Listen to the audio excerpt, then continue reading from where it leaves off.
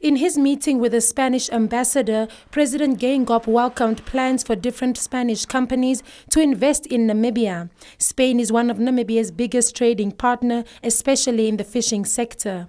I also informed him that there are new Spanish companies that have decided to open an office in Namibia and that are ready to invest in the country, not only in the fishing sector that has been a historic sector for Spanish investors, but also in the sectors of renewable energy, infrastructure and energy in general, oil.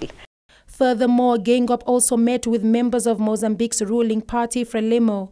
The delegation extended an invitation to the SWAPO party to attend a reunion of various Southern African parties which assisted one another in the liberation struggle.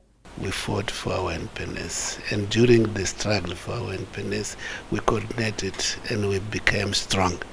So we want to continue this cooperation, not only to Namibia, with Namibia, but in South Africa, Angola, Zimbabwe and Tanzania. SWAPO and Frelimo built strong bonds and camaraderie back in 1964, where they inhabited the Kongwa military camp in central Tanzania. They were later joined by the ANC, MPLA and ZAPU, where they trained in guerrilla warfare and dispatched units to Namibia, Angola, South Africa and Zimbabwe.